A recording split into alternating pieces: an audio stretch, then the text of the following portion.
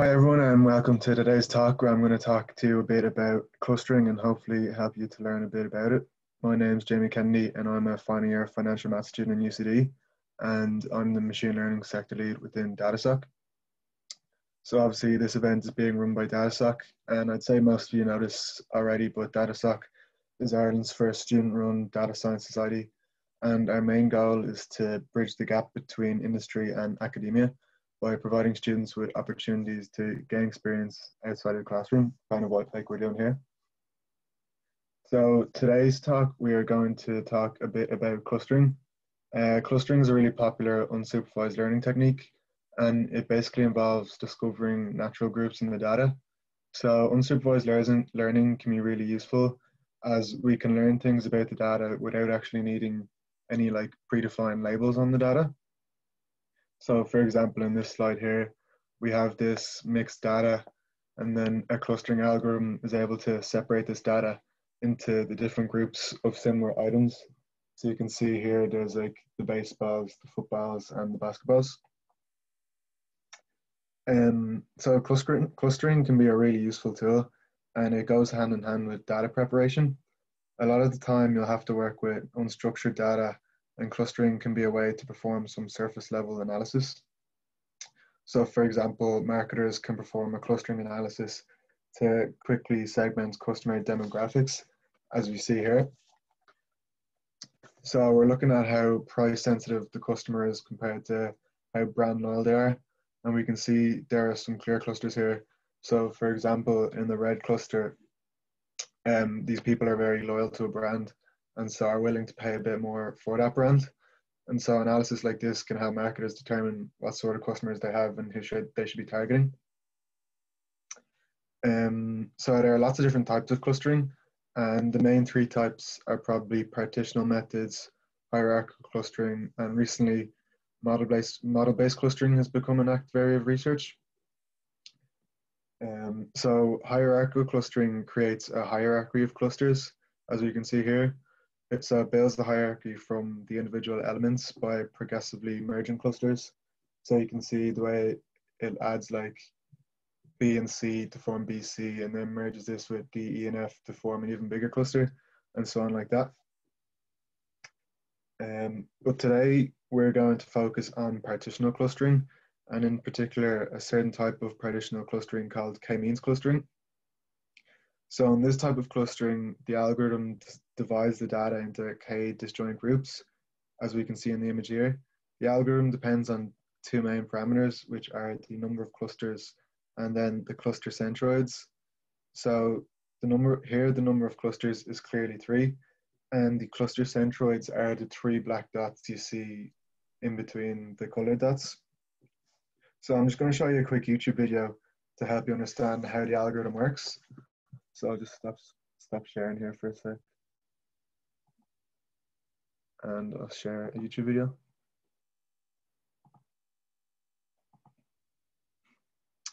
So I'll just play this.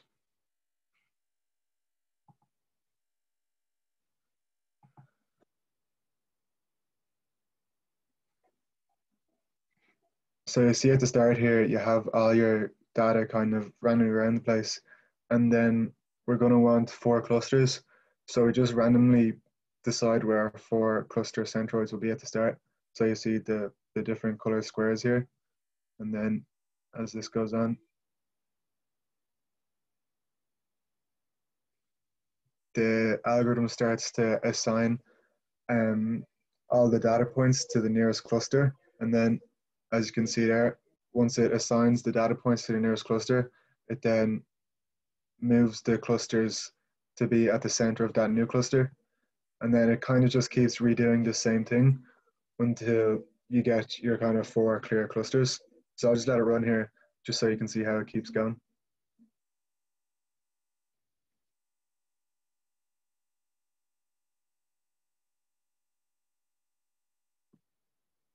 So hopefully that kind of helped see a bit about what's going on in the algorithm, and I'll just jump back to the slides now.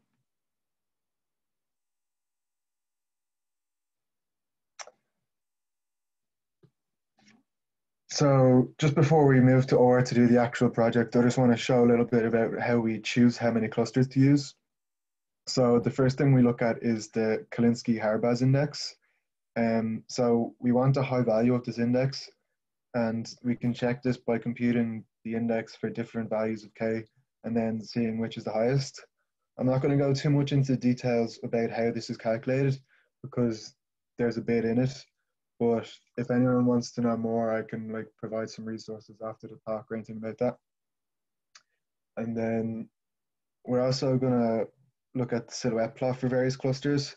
So we want clusters that are quite different to the other clusters, but that have the data points within that cluster are similar to each other. And we also want the clusters far away from each other. So as you can see here, the blue cluster is quite far away from the other clusters. And this is kind of reflected in the silhouette plot on the left-hand side, which shows a higher silhouette value for the blue cluster. And I'll just pause here if anyone has any questions so far about what we've covered.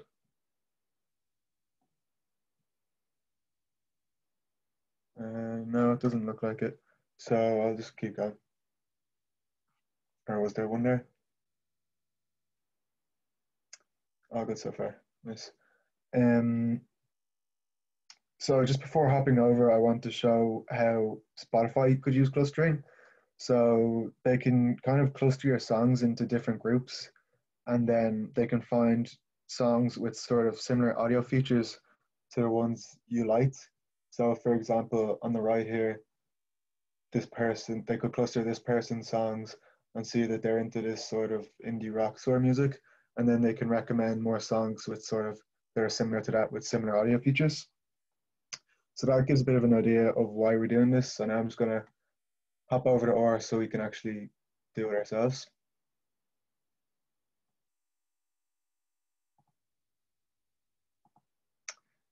So hopefully everyone can see that.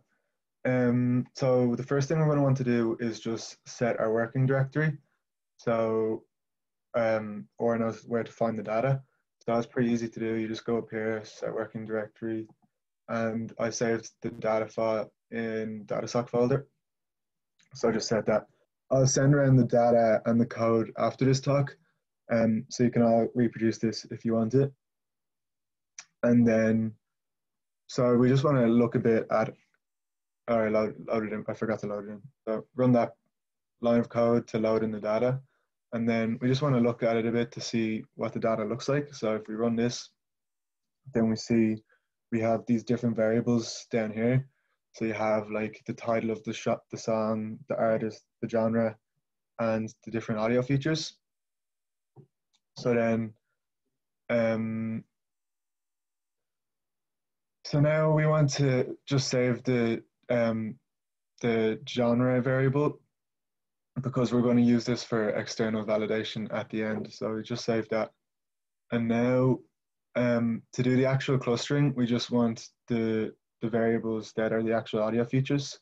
So we'll just remove a couple of the other variables that aren't audio features, like title, artist, genre, things like that. So we do that by running that line of code. And now we want to scale our data, but because we want it all to sort of be proportional to each other. But to scale data, we need it to be numerical. So again, we just want to check the variables here to see are they numerical. And if we look at the output down here, we see that length duration is actually not. So we're going to want to change that to numerical data. And just when we're doing this, we have to be careful because the way this data is recorded is it has a comma in it. So if you see here, it's 1, 121 instead of just 1121. So when we're changing it to numeric, if we don't use this gsub function here, then it will return that data as NA. So just be careful of that. So I'll just run that. And now we look at our data again, and it is scaled, as you can see here. So now, if you remember about the Kalinske-Harbaz index, that is what we want to do next. So we're just going to run this, and we can calculate that index for different values of k, and we'll plot the output as well. So we should get it here now. And as you can see, the highest value of k is for 2 clusters, and then it's also quite high for 3 clusters. So we're going to kind of look at both of them before we decide which one to actually use.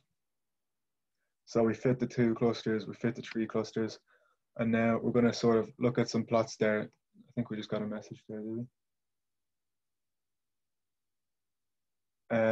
Yeah, sure. So basically, we don't know sort of how the values of the data are recorded. So like one value could be like 1, 2, 3, and then another variable could be in terms of hundreds or thousands and stuff like that. So basically we scale the data to get it all to be between 0 and 1.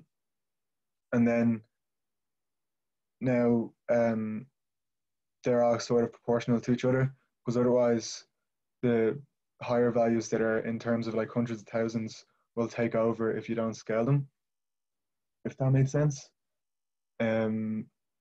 So I'm just going to look at the plots of the different clusters here. So we do 2 clusters, and if we zoom in here, you see how there's pretty clearly 2 different clusters in the data, like the blue one and the orange one here. And then if we look at the 3 clusters, we basically see that adding this extra cluster, if that works. Oh, well, the zoom's not really working, but you can see here, if you add the extra cluster, the pink cluster, it doesn't really do anything for us because there's no real extra cluster. It kind of just splits around between the other clusters. So we're sort of thinking that 3 clusters isn't going to be good, which kind of confirms what we saw with the CH index. But now we're just going to look at the silhouette plots just to kind of confirm that. So if we run this code, then we look at the silhouette plot for 2 values, and right, so it has an average silhouette width of 0.33 down here. And then if we run it for 3, we see the average silhouette width is 0.25. So again, 2 clusters has a higher silhouette value. So it confirms that we should be going with 2 clusters. So now, since we have our clustering done with 2 clusters, we're just going to compare how this relates to the genres that we saved at the start. So we can get a table of the clusters against the genres. And what we basically see here is that cluster 1 is evenly split between alt rock and dance pop, and cluster 2 is mainly adult standards. So what it kind of tells is adult standards is quite different to the other ones, but alt rock and dance pop, they probably have pretty similar audio features and aren't actually that different. I'll just look at, I think there's another chat message here. Is the silhouette essentially a measure of how accurate the clusters are? It's not really a measure of how accurate the clusters are. What it basically does is it looks at the distance between the points in the cluster itself, and then also the distance between one cluster and another cluster. And it can use these values to sort of tell us how sort of distinct these clusters are and how different they are from the other clusters, if that kind of helps your question. And besides that, that's pretty much everything I wanted to cover. So I'd welcome some more questions, and if not, you're all free to go. I'll just stop sharing now. And I think there's another chat message here. Cool, sound. Thanks. So yeah, if there's no more questions, everyone, you're free to go. Thanks for coming.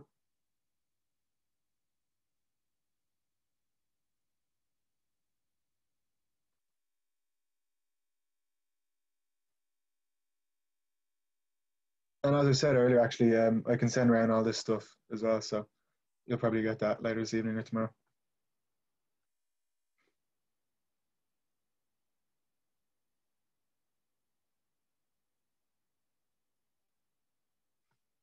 Just a question there from Adam. What other applications of clustering is there in industry? Tons. Clustering is kind of used all over the place. It's really good for, like, as I said, when there's unstructured data, or when you're just trying to sort of find things in data. So for example, I know PayPal, if you know PayPal, they have a big problem with sort of fraudulent payments and stuff. So a method they use for clustering is they sort of cluster all the payments, and then this allows them to see sort of anomaly payments, which are different to all the other payments, and then they'll then will be able to see that these are fraudulent, and then use this to train supervised models to look out for things like this in the future. So that's just another application.